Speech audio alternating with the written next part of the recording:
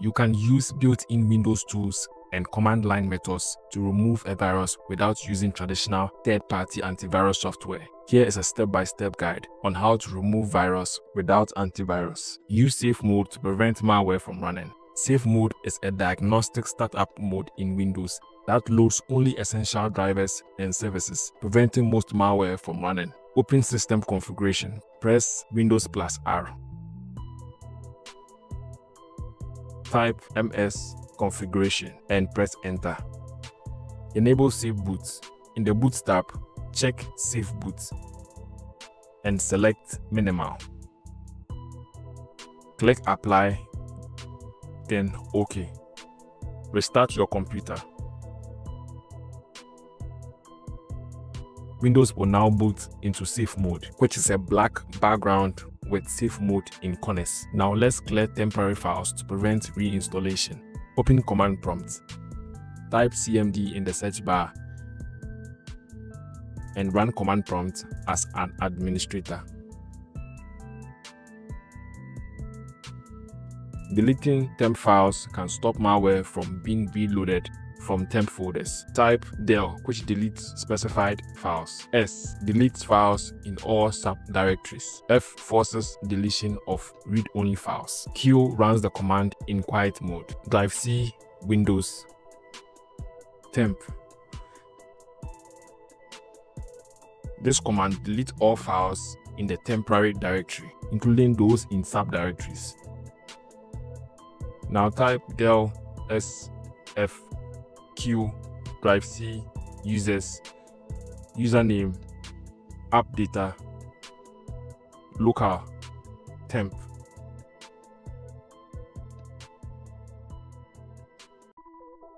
On execution, this command deletes all temporary files in the temp folder of currently logged in user. Check host file for redirections. Malware can silently modify the host file to redirect you to fake websites or block security updates. Type notepad, drive C, Windows, system 32, driver, etc, host.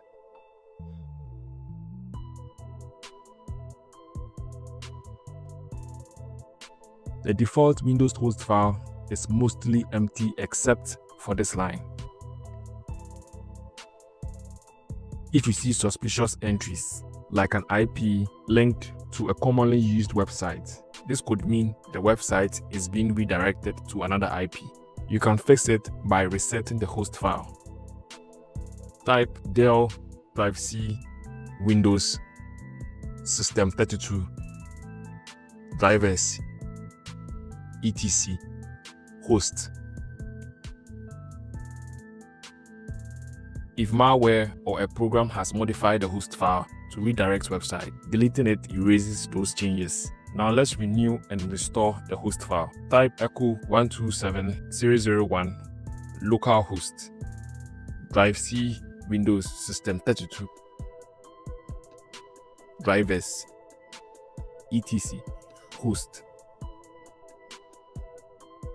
This command renews the host file with just one line that maps localhost to this line. This ensures malware isn't controlling web traffic. The next step is to reset the browser to default. Resetting your web browser removes any changes made by malware, restores default settings, and clears cache data. Open your web browser. Click on the three dots at the top right corner of your web browser. Navigate to your browser settings or preferences.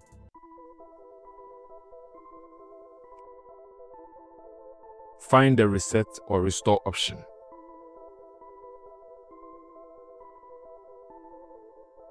Look for options like restore settings to their original defaults.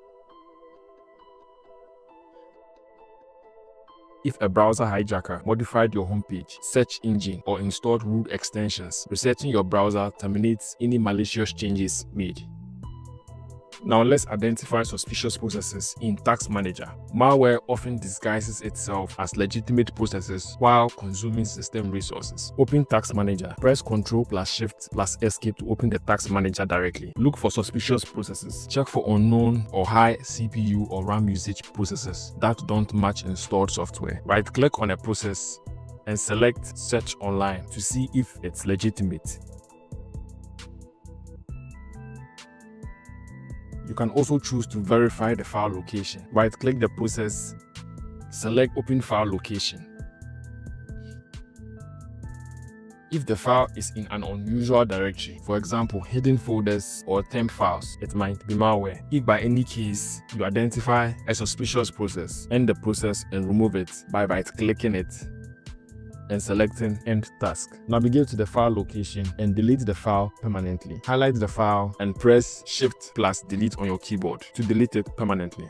For the record, this file is not a malicious file. It is only being used for the illustration. Empty the recycle bin as well.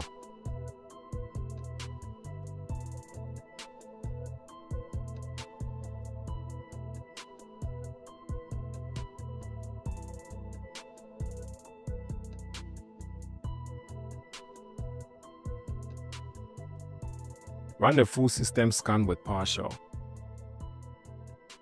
Type PowerShell in the search bar.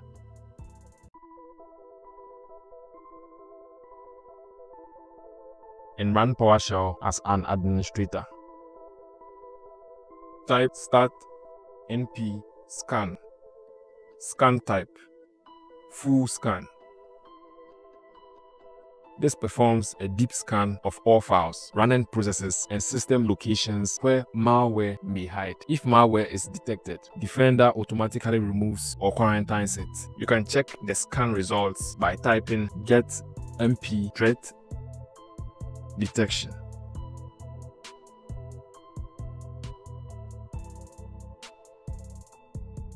Action success indicates the remediation action was successful. AMP product version is a version of Windows Defender used for the scan. Cleaning action ID indicates the action taken. ID 9 means removal. Current threat execution status ID 1 means the threat was detected but is not actively running anymore. Detection ID is a unique identifier for the detection instance. Detection source type ID 3 indicates the threat was detected from a file scan. Process name is the affected file that the malware was executed through. Resources is the suspicious file detected. Threat ID is a unique identifier for the detected malware. You can use the ID to look up the threat type. Threat status ID 106 means threat was removed successfully. On completing all stages, boot your computer back to the default mode. Open system configuration. Press Windows+R and type MS configuration and hit enter. In the boot tab, uncheck Save Boot. Click Apply and then OK. Restart your computer. Windows will now boot into default mode.